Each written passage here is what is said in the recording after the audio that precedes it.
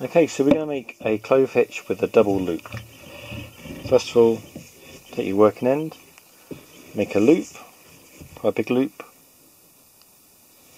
Okay, now take your two strands, the two working ends, and cross them over like that.